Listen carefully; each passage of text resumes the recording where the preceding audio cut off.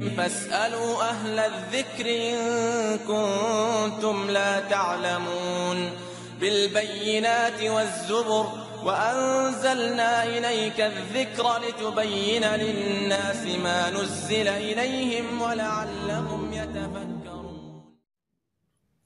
السلام عليكم ورحمة الله وبركاته.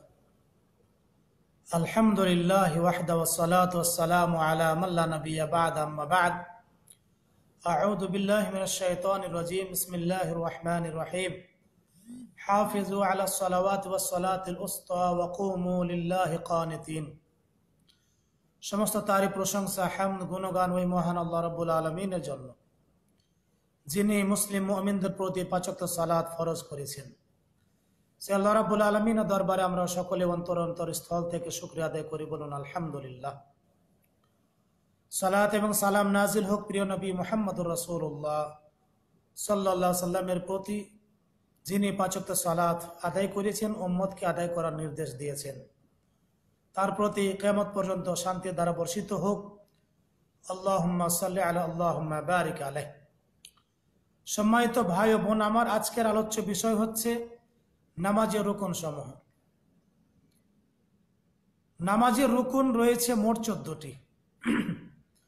আর নামাজের রুকন এমনই তার গুরুত্ব ইসলামের মধ্যে, সালাতের বিষয়ে, নামাজের ব্যাপারে, যে কোনো একটি রুকন যদি আপনি ইচ্ছাকৃত জেনে শুনে বা ভুলবশত বা অজ্ঞতাবশত ছেড়ে দেন, তাহলে আপনার নামাজ বাতিল হয়ে যাবে, নামাজ আল্লাহর দরবারে গৃহীত হবে না, কবুল হবে না।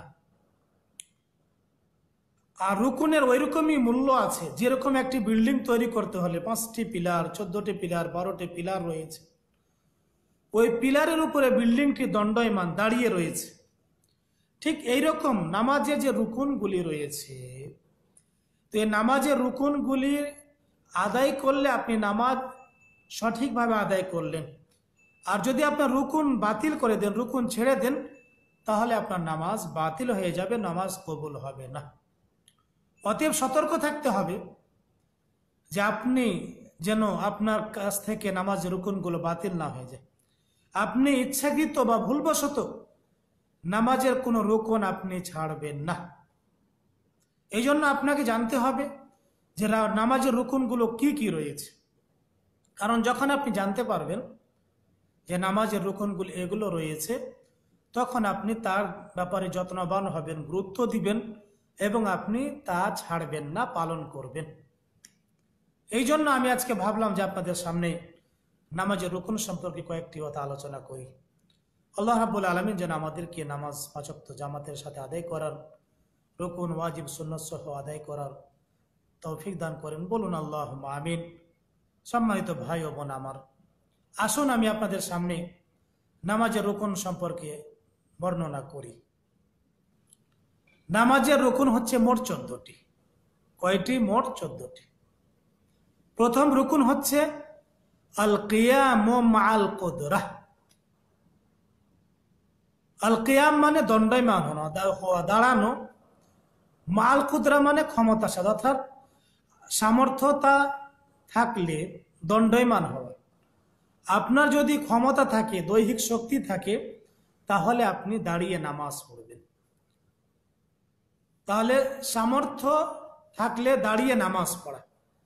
যদি আপনি দাঁড়াতে না পারেন, অসুস্থতার কারণে, দুর্বলতার কারণে, বৃদ্ধতার কারণে দাঁড়াতে আপনি পারছেন না, তাহলে আপনি বসে বসে নামাজ পড়তে পারবেন। যদি আপনি বসে বসে সালাত আদায় না করতে পারেন, তাহলে আপনি শুয়ে শুয়ে ইশারা ইঙ্গিতে সালাত আদায় করতে পারবেন। কিন্তু আপনার ক্ষমতা আছে, শক্তি আছে, শক্তি থাকা সত্ত্বে আপনি বসে বসে সালাত আদায় করবেন না, ফরজ সালাতে বসে বসে আদায় করবেন না, নফল সুন্নত বিতর এগুলো কিন্তু বসে বসে আদায় করবেন না। যদি আমাদের এক শ্রেণীর ভাইরা, মাযহাবী ভাইরা, তারা বসে বসে সুন্নত আদায় করে, এটা শরীয়ত বিরোধী কাজ, এটা করবেন না। আপনার ক্ষমতা আছে, সামর্থ্য আছে, শক্তি আছে, তারপরে আপনি কেন বসে বসে নামাজ আদায় করবেন? দাঁড়িয়ে নামাজ আদায় করুন। তাহলে প্রথম রুকুন হচ্ছে যে ক্ষমতা থাকলে, শক্তি থাকলে আপনি দাঁড়িয়ে নামাজ পড়বেন, সামর্থ্যতা থাকলে দাঁড়িয়ে নামাজ পড়বেন। আর যদি আপনার ক্ষমতা না থাকে তখন আপনি বসে বা শুয়ে যেরকম আপনার আপনি সম্ভব সেভাবে আপনি আদায় করবেন। কিন্তু আপনি জেনে শুনে ইচ্ছাকৃত শক্তি থাকার পরেও বসে বসে নামাজ আদায় করবেন না। যারা করে থাকেন সুন্নত হোক, বিতর হোক, নফল হোক, এই অভ্যাস পরিহার করে দাঁড়িয়ে নামাজ আদায় করার চেষ্টা করুন। কারণ নামাজের প্রথম রুকুন হচ্ছে সামর্থ্য অনুযায়ী দাঁড়িয়ে নামাজ পড়া। শক্তি, সামর্থ্য, ক্ষমতা থাকলে দাঁড়িয়ে নামাজ পড়া, এটা হচ্ছে ইসলামের নামাজের প্রথম রুকুন। এই মর্মে আমি আপনাদের সামনে একটি হাদিস পেশ করি, একটি আয়াত পেশ করব। আয়াত হচ্ছে সূরাতুল বাকারাতে, সূরাতুল বাকারা 238 নম্বর আয়াত। আল্লাহ রাব্বুল আলামিন বলেন, হাফিজু আলাস সালাওয়াত, তোমরা হেফাজত করো, যত্নবান হও সালাত সমূহের, অর্থাৎ সালাতের হেফাজত করো, যত্ন নেও। ও সালাতুল উস্তা, বিশেষ করে মধ্যবর্তী সালাত অর্থাৎ আসরের সালাতের ব্যাপারে যত্নবান হও, হেফাজত করো, সংরক্ষণ করো। ওয়া কুমু লিল্লাহি কানিতিন, আর আল্লাহ রাব্বুল আলামিনের জন্য বিনীতভাবে নীরবতার সাথে, আদবের সাথে দাঁড়িয়ে যাও। আল্লাহ রাব্বুল আলামিন বলছেন যে তোমরা 5 ওয়াক্ত সালাত সময়ের হেফাজত করো, বিশেষ করে আসরের সালাতের হেফাজত করো, মধ্যবর্তী সালাত বলতে আসরের সালাতের হেফাজত করো, এবং তোমরা কুমু লিল্লাহি কানিতিন, আর তোমরা বিনীত হয়ে দাঁড়িয়ে সালাত আদায় করো। তাহলে আয়াতে আল্লাহ রাব্বুল আলামিন দাঁড়িয়ে সালাত আদায় করার নির্দেশ দিচ্ছেন, আর এটা হচ্ছে নামাজের প্রথম রুকুন। এই মর্মে একটি হাদিস আপনাদের সামনে পেশ করি। রাসূলুল্লাহ সাল্লাল্লাহু আলাইহি সাল্লাম ওই সাহাবীকে নামাজের পদ্ধতি শিখিয়েছিলেন, যে সাহাবী নামাজ পড়লেন ভুল নামাজ হলো, রাসূলুল্লাহ সাল্লাল্লাহু আলাইহি ওয়াসাল্লাম সালাম দিলেন, রাসূলুল্লাহ সালামের উত্তর দিয়ে বলেন, সাল্লি ইরজি ফাসাল্লি ফাইন্নাকা লাম তুসাল্লি, ফিরে যাও, তুমি নামাজ পড়ো, তুমি নামাজ পড়ো না। ওই সাহাবী আবার নামাজ পড়লেন, আবার ফিরে আসে সালাম দিলেন, এইভাবে 3 বার রাসূলুল্লাহ সাল্লাল্লাহু আলাইহি ওয়াসাল্লাম সালাম দিলেন। রাসূলুল্লাহ সাল্লাম বলেন যে না, তোমার নামাজ হয়নি, তুমি এইভাবে নামাজ পড়ো। রাসূলুল্লাহ সাল্লাম পদ্ধতি দেখিয়ে দিলেন। ওই সাহাবীকে রাসূলুল্লাহ সাল্লাম বলেছিলেন, ইযা কুমতা ইলাস সালাতি ফাকাব্বির, যখন তুমি নামাজের জন্য দাঁড় হবে আল্লাহু আকবার বলবে। তাহলে নামাজের জন্য দাঁড়িয়ে, অর্থাৎ দাঁড়িয়ে তুমি নামাজ আদায় করবে। এটা হচ্ছে বুখারীর 757 নম্বর হাদিস, মুসলিমের 397 নম্বর হাদিস। এখানে আরেকটি কথা বলি যে যদি আপনি দাঁড়িয়ে নামাজ না পড়তে পারেন তাহলে বসে বসে নামাজ আদায় করতে পারবেন। এই মর্মে একটি হাদিস রয়েছে, রাসূলুল্লাহ সাল্লাল্লাহু আলাইহি ওয়াসাল্লাম সাহাবীকে বলেন যে সাল্লে কায়িমান, তুমি দাঁড়িয়ে নামাজ পড়ো। তাহলে এখানে দাঁড়িয়ে নামাজ পড়ার নির্দেশ রয়েছে। ফাইল্লাম তাস্তাতি ফাকাইদা, দাঁড়িয়ে নামাজ না পড়তে পারলে বসে বসে নামাজ পড়ো। ফাইল্লাম তাস্তাতি কায়দান ফাইল্লাম তাস্তাতি ফাকাইদান, যে তুমি দাঁড়িয়ে নামাজ না পড়তে পারো তাহলে বসে বসে নামাজ পড়ো। ফাইল্লাম তাস্তাতি, ক্ষমতা না রাখো, ফাকাইদান, তাহলে বসে বসে নামাজ পড়ো। দাঁড়িয়ে নামাজ পড়ার ক্ষমতা শক্তি না থাকলে আপনি বসে বসে নামাজ পড়েন। ফাইল্লাম তাস্তাতি, যে বসে বসে নামাজ পড়তে না পারো, ফাআলা জামবিন, তাহলে শুয়ে শুয়ে তুমি নামাজ আদায় করো। তাহলে রাসূলুল্লাহ সাল্লাল্লাহু আলাইহি ওয়াসাল্লাম ওই সাহাবীকে বললেন দাঁড়িয়ে নামাজ পড়ো, দাঁড়িয়ে না পারলে বসে পড়ো, বসে না পড়লেও শুয়ে শুয়ে ইশারা ইঙ্গিতে তুমি নামাজ পড়ো। তাহলে এটা হচ্ছে নামাজের প্রথম রুকুন, যে সামর্থ্য অনুযায়ী দাঁড়িয়ে নামাজ পড়া। অতএব ইচ্ছাকৃত বসে কেউ নামাজ আদায় করবেন না। নামাজের দ্বিতীয় রুকুন হচ্ছে তাকবীরাতুল ইহরাম, অর্থাৎ তাকবীরাতুল ইহরাম, তাকবীরায়ে তাহরিমা। এই নামাজ শুরু হবে আল্লাহু আকবার বলে।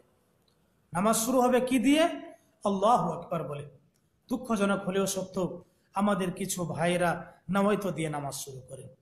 যায় নামাজে দাঁড়িয়ে নামাজে পরিষ্কার করা, পবিত্র করার ইন্নিওয়াজ্জাহাতে পড়ে। তারপর ইক্তাদাই তো বেহাদাল ইমাম বলে, ইমামের ইক্তদা করছে, এরকম বিদাতি কাজ করে।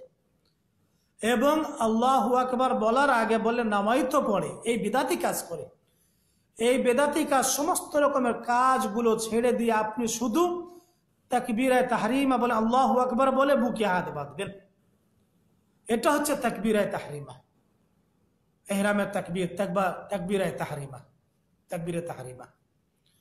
তাহলে তাকবীরাতুল ইহরাম বা তাকবীরে তাহরিমার তাকবীর বা তাকবীরাতুল ইহরাম, এটা হচ্ছে শুধু আল্লাহু আকবার বলে। তাহলে আল্লাহু আকবার বলেই আপনি নামাজ শুরু করবেন। আল্লাহু আকবার ছাড়া অন্য কোনো শব্দ দিয়ে নামাজ শুরু করা যাবে না। যদি আপনি আল্লাহু আজম বলে শুরু করেন নামাজ বাতিল হয়ে যাবে। নাওয়াইতো দিয়ে নামাজ শুরু করে নামাজ বাতিল হয়ে যাবে। আপনাকে আল্লাহু আকবার বলে নামাজ শুরু করতে, এটা হচ্ছে নামাজের দ্বিতীয় রুকুন, যে তাকবীরাতুল ইহরাম অর্থাৎ ইহরামের তাকবীর বা তাকবীরায়ে তাহরিমা বলে আপনি নামাজ শুরু করবেন। আল্লাহু আকবার বলে রফুল এদান করে বুকে হাত বাঁধবেন। এই মর্মে হাদিস পাওয়া যায়, রাসূলুল্লাহ সাল্লাল্লাহু আলাইহি ওয়াসাল্লাম ওই সাহাবীকে বলেছিলেন, ইযা কুমতা ইলাস সালাতে, যখন তুমি নামাজে দাঁড়াবে, কি বলবে? ফাকাব্বির, আল্লাহু আকবার বলবে। তাহলে নামাজে দাঁড়াতে হলে আল্লাহু আকবার বলতে হবে। 3 নম্বর রুকুন হচ্ছে কিরাআতুল ফাতিহা, সূরা ফাতিহা পড়া। সূরা ফাতিহা আপনি ফরজ পড়েন, সুন্নত পড়েন, নফল পড়েন, ইমামের সাথে পড়েন, একা পড়েন, যে কোনো নামাজে যে কোনো ভাবে আপনি নামাজ আদায় করুন না কেন, আপনাকে সূরা ফাতিহা পড়তেই হবে। সূরা ফাতিহা পড়া হচ্ছে নামাজের 3 নম্বর রুকুন। যদি আপনি সূরা ফাতিহা না পড়েন, আপনার নামাজ আল্লাহর দরবারে কবুল হবে না। রাসূলুল্লাহ সাল্লাল্লাহু আলাইহি ওয়াসাল্লাম বলছেন, লা সালাতা লিমান লাম ইয়াকরা বিফাতিহাতিল কিতাব, ওই ব্যক্তির সালাত হবে না যে ব্যক্তি সূরা ফাতিহা পড়ে না। তাহলে সূরা ফাতিহা না পড়লে আপনার নামাজ হবে না। সুন্নত হোক, নফল হোক, বিতর হোক, ওয়াজিব হোক, তারপরে জানাজার নামাজ হোক, যে কোনো নামাজ হোক, একা নামাজ পড়েন বা জামাতে নামাজ পড়েন, মুক্তাদি হয়ে পড়েন, সূরা ফাতিহা না পড়লে আপনার নামাজ হবে না। সেই সূরা ফাতিহা আপনাকে পড়তে হবে। এই মর্মে হাদিস আপনাদের সামনে পেশ করলাম। বুখারী 756 নম্বর হাদিস, মুসলিমের 394 নম্বর হাদিস। এই মর্মে আরো বহু হাদিস রয়েছে যে সূরা ফাতিহা পড়তে হবে। সঠিক মত হলো এটাই, ইমামের পিছনে হলে আপনাকে সূরা ফাতিহা পড়তে হবে, না হলে আপনার নামাজ হবে না। অতএব সূরা ফাতিহা আপনি পড়ে নামাজ শুরু পড়বেন। নামাজে আপনি সূরা ফাতিহা পড়বেন। সূরা ফাতিহা যদি আপনি না পড়েন তাহলে আপনার নামাজ বাতিল হয়ে যাবে। এটাই হচ্ছে সঠিক মত। যদিও বিভিন্ন মতামত রয়েছে, কিভাবে পড়বো না পড়বো, এইরকম সেরকম, সবকিছু বাদ দিয়ে আপনি রাসূলুল্লাহ সাল্লাল্লাহু আলাইহি ওয়াসাল্লামের পদ্ধতি অবলম্বন করুন। তিনি যখন বলেছেন সূরা ফাতিহা না পড়লে নামাজ হবে, অতএব নামাজ হবে না। সূরা ফাতিহা না পড়লে নামাজ হবেই না। অতএব সূরা ফাতিহা আপনি পড়বেন, পড়ে আপনি নামাজ আদায় করবেন। ইমামের পিছনে সূরা ফাতিহা, ইমামের কিরাতটা আপনি শুনে নেবেন, শুনবেন। আপনি শোনার পরে আপনি পরে সূরা ফাতিহা পড়বেন। ইমাম যখন আমিন বলবে আপনি আমিন বললেন, তারপরে আপনি সূরা ফাতিহা পড়ুন। ইমাম যদি সুযোগ নাও দেয় তবু আপনাকে সূরা ফাতিহা পড়তে হবে। যেইভাবে হোক আপনি সূরা ফাতিহা পড়বেন। তাহলে সূরা ফাতিহা হচ্ছে নামাজের একটি রুকুন, 3 নম্বর রুকুন। তাহলে সূরা ফাতিহা না পড়লে আপনার নামাজ হবে না, বাতিল হয়ে যাবে। 4 নম্বর রুকুন হচ্ছে আর রুকু করা, রুকুতে যাওয়া, রুকুর তাসবিহ তাহলিল বলা, এগুলো হচ্ছে 4 নম্বর রুকুন। তাহলে রুকু করা হচ্ছে 4 নম্বরের নামাজের রুকুন। রুকু যদি আপনি না করেন তাহলে আপনার নামাজ বাতিল হয়ে যাবে। আল্লাহ রাব্বুল আলামিন বলছেন, ওয়ারকাউ মা'আর রাকিঈন, আর তোমরা রুকুকারীদের সাথে রুকু করো। এটা হচ্ছে সূরাতুল বাকারার 43 নম্বর আয়াত। এই মর্মে একটি হাদিস রয়েছে, রাসূলুল্লাহ সাল্লাল্লাহু আলাইহি ওয়াসাল্লাম বলছেন, সুম্মারকা হাত্তা তাতমাইন্না রাকিআন। ওই সাহাবীকে রাসূলুল্লাহ বলেছিলেন যে তুমি রুকু করো, এমনকি তুমি রুকুতে একেবারে সোজা হয়ে যাও, পিঠ এবং মাথা দুটোই বরাবর হবে। অনেককে দেখা যায় যে রুকুতে একবারে বেশি ঝুঁকে যায়, অনেকে আছে মাথা এরকম উঁচু করে থাকে। না, আপনার পিঠ এবং কোমর, মাথা একবার পুরা বরাবর হয়ে যাবে, সোজাভাবে ইতমানের সাথে, দৃঢ়তার সাথে আপনি রুকু করেন।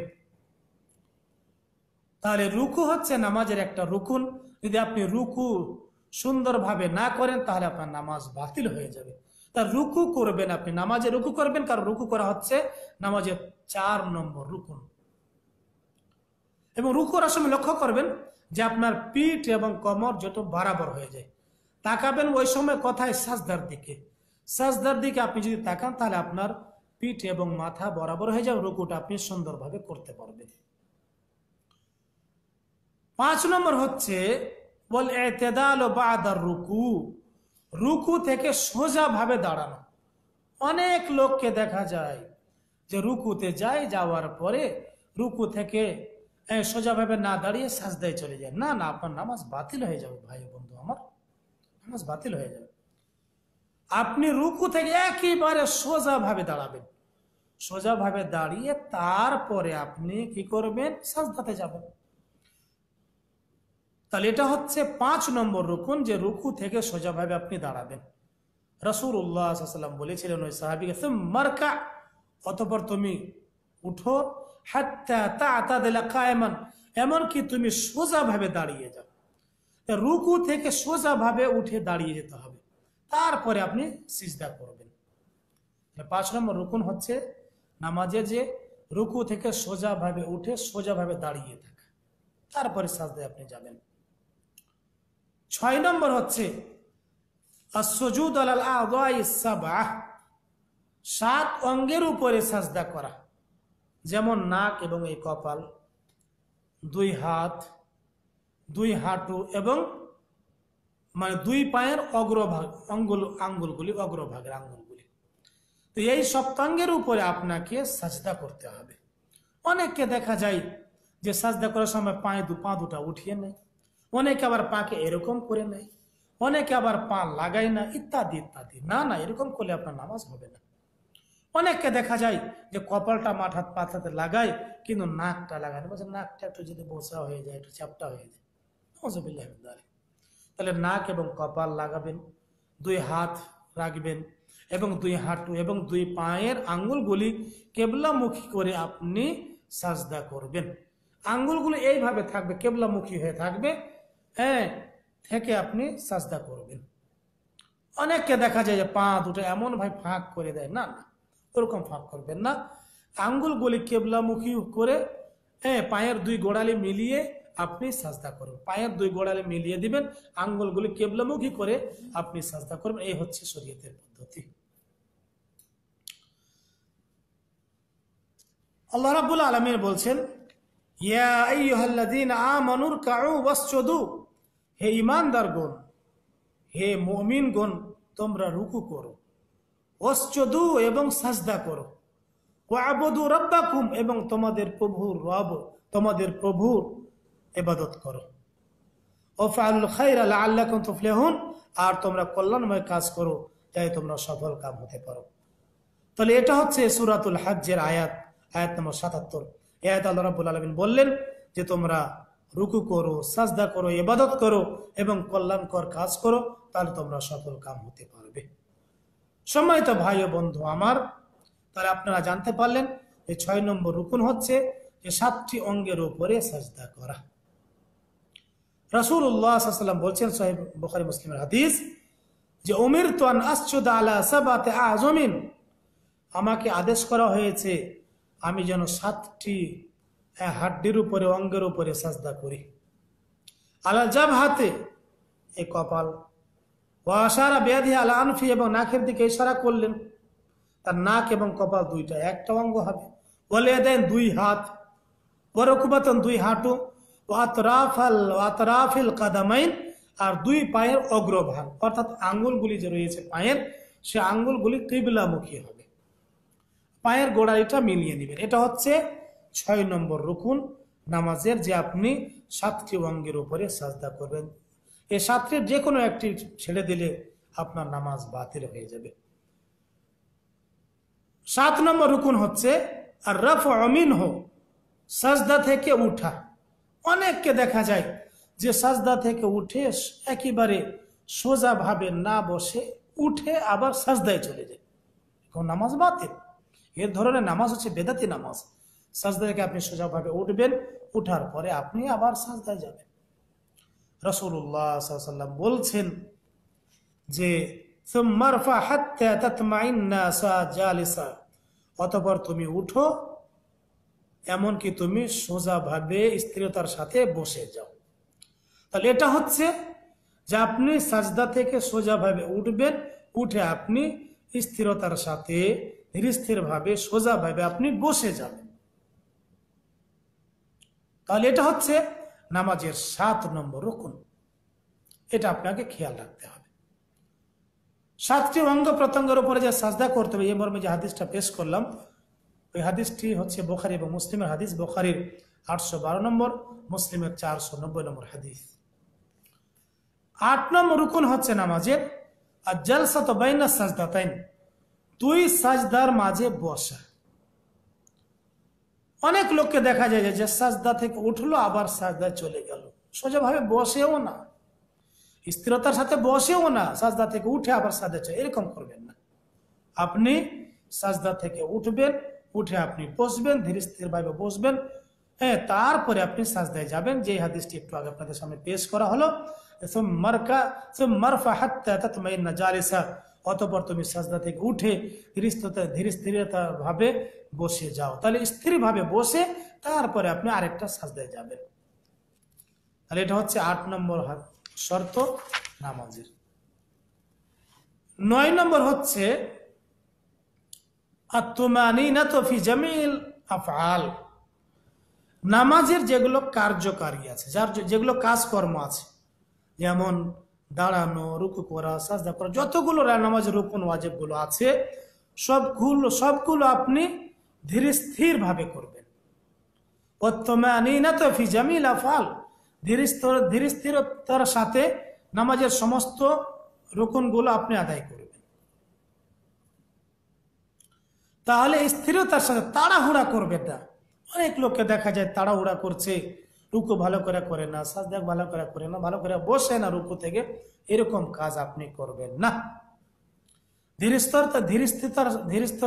স্থির ভাবে স্থিরতার সাথে আপনি সমস্ত নামাজের কার্যক্রমগুলো, কাজগুলো, কর্মগুলো করবেন। আর এগুলো হচ্ছে রুকুন। আপনি রুকুনগুলো স্থিরতার সাথে করবেন, তাড়াহুড়া করবেন না, ধীরে স্থির ভাবে আপনি করবেন। নামাজের 10 নম্বর রুকুন হচ্ছে, তাহলে 9 নম্বর রুকুনের ব্যাপারে একটা হাদিস আপনাদের সামনে পেশ করি। রাসূলুল্লাহ সাল্লাল্লাহু আলাইহি ওয়াসাল্লাম বলছেন, সুম্মা ফাআল যালিকা ফি সালাতিকা কুল্লিহা, অতঃপর এইরকম তোমার প্রত্যেক নামাজে করো। তাহলে প্রত্যেক নামাজে ধীর স্থিরতার সাথে তুমি নামাজ আদায় করো। তাহলে তাড়াহুড়া করে উশৃঙ্খল ভাবে নামাজ আদায় করলে নামাজ আদায় হবে না।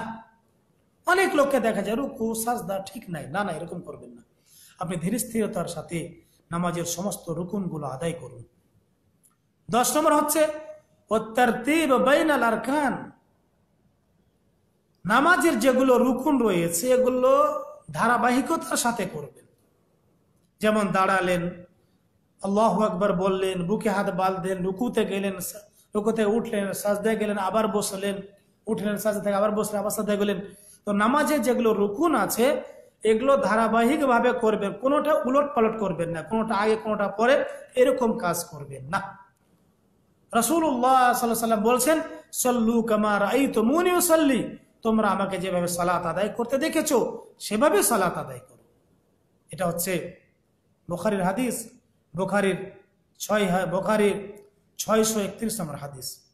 রাসূলুল্লাহ সাল্লাল্লাহু আলাইহি ওয়াসাল্লাম বলছেন, সাল্লু কামা রাআইতুমুনি উসাল্লি, তোমরা আমাকে যেভাবে সালাত আদায় করতে দেখেছো তোমরা সেভাবে সালাত আদায় করো। তাহলে রাসূলুল্লাহ সাল্লাল্লাহু আলাইহি ওয়াসাল্লাম সাহাবীকে, যে সাহাবীরা 20 দিন রাসূলের কাছে ছিলেন, ওই মালিক বিন হুয়াইরিস সে আর তার বন্ধু বান্ধব, তাদেরকে রাসূলুল্লাহ সাল্লাল্লাহু আলাইহি ওয়াসাল্লাম নামাজের পদ্ধতি শিখিয়ে দিয়েছিলেন। সব শেখানোর পরে বলেছিলেন, তোমরা তোমাদের গ্রামগঞ্জে যাবে, তোমাদের জাতির কাছে গিয়ে সালাতের দাওয়াত দিবে, নামাজ ভাবে এইভাবে পড়ে সেভাবে তোমার তাদেরকে শিখাবে। তখন রাসূলুল্লাহ সাল্লাল্লাহু আলাইহি ওয়াসাল্লাম বলেছিলেন, সাল্লু কামা রাআইতুমুনি উসাল্লি, তোমরা নামাজ পড়ো ওইভাবে যেভাবে তোমরা আমাকে নামাজ পড়তে দেখেছো।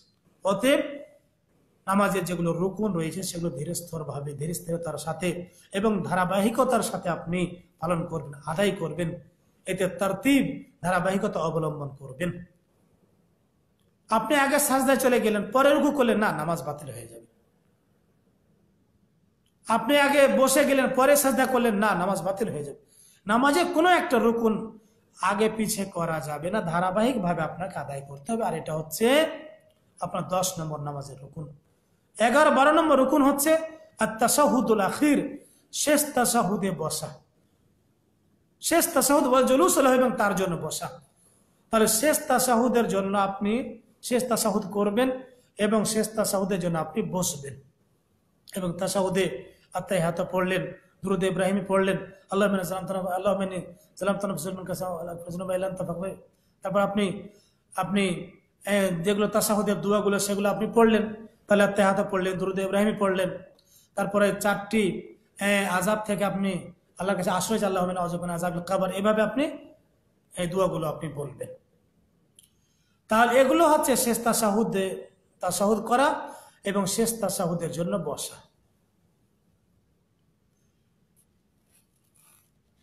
13 নম্বর হচ্ছে আসসালাতু আলা নবী সাল্লাম, নবী সাল্লাল্লাহু আলাইহি সাল্লামের প্রতি দুরূদ পাঠানো। তাহলে আত্তেহাত বলার পরে আপনাকে দুরূদ ইব্রাহিমিও পড়তে হবে, না নামাজ হবে না। কারণ 13 নম্বর রুকুন হচ্ছে দুরূদ ইব্রাহিমি পাঠ করা। যদি একদল ভাইয়েরা বলে যে না এটা হচ্ছে সুন্নত, কিন্তু না, সঠিক পথ হচ্ছে যে এটা হচ্ছে নামাজের রুকুন, দুরূদ ইব্রাহিমি পাঠ করা। 14 নম্বর হচ্ছে রুকুন ওয়াত-তাসলিমাতানি, দুই দিকে সালাম ফেরানো, আসসালামু আলাইকুম ওয়া রাহমাতুল্লাহ, আসসালামু আলাইকুম ওয়া রাহমাতুল্লাহ। তাহলে এই ছিল আমাদের মানে নামাজের 14টি রুকুন।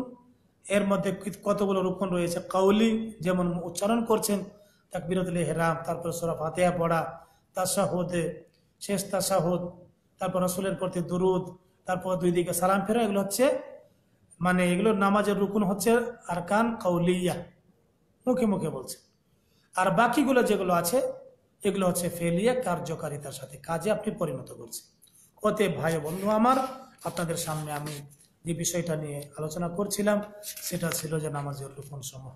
নামাজের 14টি রুকুন আছে, আবারও আপনাদের বলে দিই। প্রথম রুকুন হচ্ছে আল কিয়ামু মাআল কুদরাহ, সামর্থ্যতার সাথে দাঁড়ানো। অর্থাৎ আপনার দাঁড়িয়ে নামাজ পড়ার ক্ষমতা আছে, তাহলে আপনি দাঁড়িয়ে নামাজ পড়বেন, সামর্থ্য হলে দাঁড়িয়ে নামাজ পড়া। 2 নম্বর হচ্ছে তাকবীরাতুল ইহরাম, তাকবীরে তাহরিমা বলা। 3 নম্বর হচ্ছে কিরাআতুল ফাতিহা, সূরা ফাতিহা পড়া। 4 নম্বর হচ্ছে রুকু করা, রুকু থেকে সোজাভাবে উঠা, তারপরে সপ্তাঙ্গের উপরে সাজদা করা, তারপর হচ্ছে সাজদা থেকে উঠা, 2 সাজদার মাঝে বসা, তারপরে নামাজের যেগুলো আরকান রয়েছে সেগুলো স্থিরতার সাথে অবলম্বন করা, তারপরে নামাজের রুকুনগুলো ধারাবাহিকভাবে করা, তারপর শেষ তাশাহুদের জন্য বসা, শেষ তাশাহুদের জন্য যেগুলো দোয়া আছে, আরো যেগুলো দোয়া আছে সেগুলো বলা, এবং রাসূলের প্রতি দুরূদ পাঠ করা, আর দুই দিকে সালাম ফেরানো। এই হচ্ছে নামাজের রুকুন। আল্লাহ যেন আমাদের সবাইকে নামাজের রুকুন অনুযায়ী নামাজ আদায় করার তৌফিক দান করেন। আল্লাহুম্মা আমিন। আসসালামু আলাইকুম ওয়া রাহমাতুল্লাহি ওয়া বারাকাতুহু।